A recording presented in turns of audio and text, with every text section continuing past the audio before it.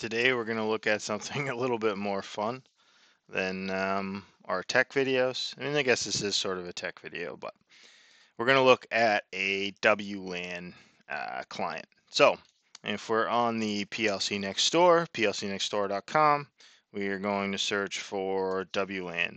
Inside WLAN, you are going to find a couple of things. FLWLAN Basic, that's for controlling the FLWLAN. So if we go to phoenixcontact.com and we do WLAN, let's see, 1101, it should be the one for the United States. That's not actually the one I have. I have the WLAN 1011, which is this one with a couple of antennas. So we're going to be playing around with this a little bit. Now inside the store, this WLAN Basic will control these WLAN devices via the REST API. The QR code generator goes with this WLAN for mobile devices, and this is the one we're actually going to be playing with today. If you look, this is basically just a fun app to make your PLCNext controller into a Wi-Fi controller. So in this case, they're using it for maintenance purposes. So say you had a machine out on the floor that was constantly connected to the internet and sending information to your SCADA system, but every once in a while a technician needed some local access. So you put a you put a WLAN client on the machine, and then using something like this, we can actually turn off the Wi-Fi, turn it on for a certain amount of time, give people random passwords, random SSIDs. That way, some technician that came in and worked on it last week, as soon as he walks in with his tablet, it doesn't automatically try to reconnect with that machine, which could in turn cause some harm to either people or the machine itself. So if we break this down a little bit, I've already got a lot of this going. I will open this PDF because it does give you an actual good breakdown. And if you're like me, you kind of want to know how this works. You don't just want to understand that it works. You want to be able to change it, modify it, and use it for your application. I can already think of a couple of people this would be good for. But this and the QR code is sort of unnecessary, but it is a very cool feature and could be used for multiple things. So the things that were interesting to me as you work through the document was it shows you sort of the breakdown of the function block. So this is that FLWLAN basic. So if we're back at the store, that's this library, and this library are just inside of this library. So as we break it down, this is connecting to writing the various values, and we'll go over that here in a minute. The password generator, this is another function block that was added, and as well as the QR code generator. So the QR code generator is also added and how it works. So this is sort of under the hood. How do I work it? How do I use it? I followed this manual, was able to get it working very quickly. So I'm just going to show you. And then, of course, this is the function block that's inside the PLC doing all of the connecting, refreshing, debugging, all that sort of stuff. And it is, of course, in my favorite language, structured text. So this is what's under the hood. This is how it works. And this is a very good document for that.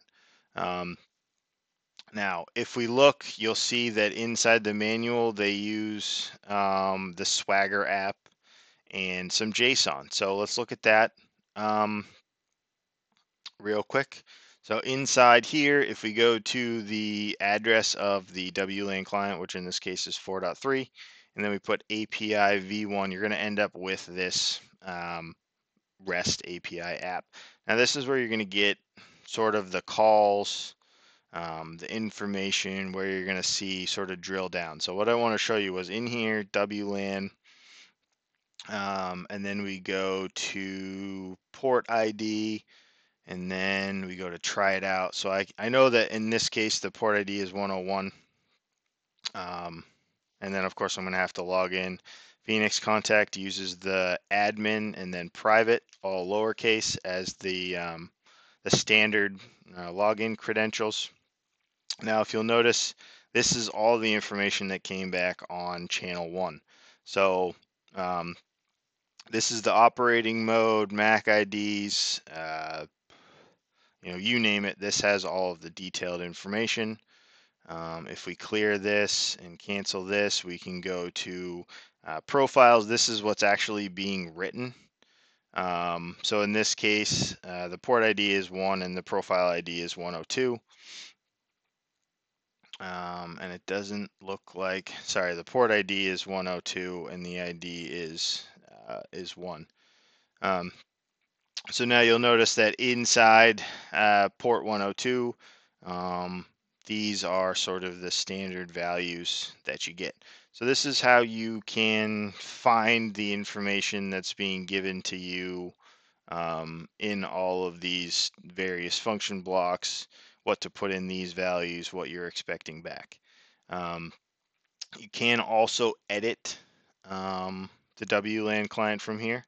So if you were to copy this configuration, you can actually go to patch, and then patch is basically like writing. So we would hit try it out, profile ID 102, and if you fill in these values and hit execute, then when you execute, you're writing new values into the WLAN client. So that's all this library is doing, is posting these JSON values that you can find here, but are given to you here inside of the app. So now that you've sort of gotten the technical out of the way, let's just see the app. So I've already got the program running. These are all the various setups, function blocks. Again, this is a whole program, so you just load this library off the internet and then open this project in PLCNext Engineer and then run it on your controller. So I do have it running on my controller at the moment. If we go to right here, so this is the app running on my local PLCNext. So if I minimize my virtual machine here, or my remote desktop connection, and we go to Wi-Fi, we'll see that after my computer searches for more Wi-Fis, there's no PXC maintenance Wi-Fi. That's going to be generated once I start this app. So we're going to say the WLAN on band G and N, channel 11, maximum output power. This is what we want the SSID to be. And then this is our deactivation timer. So we can say only turn on this Wi-Fi for 30 minutes. What that does is it allows the technician to come in, work on what he needs to work on, and then when he leaves or it no longer needs access, the Wi-Fi is turned off, and then nobody can accidentally connect to the Wi-Fi. So if we do this, we'll see that we're ready. Everything is turned off and we have 30 minutes left on the timer. If we hit activate, it's going to run through a bunch of steps in the background to check with the WLAN client, set up the parameters, check to make sure the parameters are set right, and then actually activate the Wi-Fi client. So if you'll notice, it's telling us to refresh the page. If we refresh the page, we're going to get a QR code. Now, if you were to scan that with your mobile device like your phone, it's basically going to say, do you want to connect to this Wi-Fi network using this password? And then you would just say yes. And then now you're online with the device using just a QR code.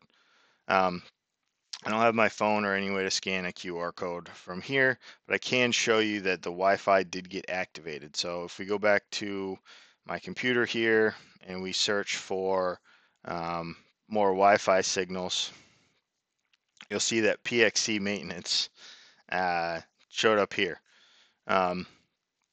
Now that if we did want to find the password, we should be able to find it inside of PLCNext Engineer under the main program. This is where it's going to be running. The password generator is here. And my guess is that the password that was generated is that. So if I was to take that password here and put it into my Wi-Fi settings here, I would be able to disconnect from the internet and connect to the Phoenix Contact Maintenance Wi-Fi app, and then I could work on my machine and do what I needed to do. Now, if we wanted to turn it off, obviously after 28 more minutes, it's going to turn itself off and then change the password and make sure that nobody can reconnect to the device. If we want to turn it off manually, we can deactivate the app. It takes a few seconds for everything to kind of shut down, turn off, make sure that nobody's still active. Now you'll notice that the app state has gone red. That means that the Wi-Fi has been turned off. And again, if we go down to search for various Wi-Fis, we'll see that PXE maintenance will leave the list here in just a second once everything kind of catches up and refreshes. But it's kind of a neat app. There are definitely some use cases for it out in the world. Maybe not with this QR code and sort of this generation, but it definitely has some use cases out there, and it's a fun app. It also shows off some of the openness and some of the ability you have out of just a regular controller, a very open platform.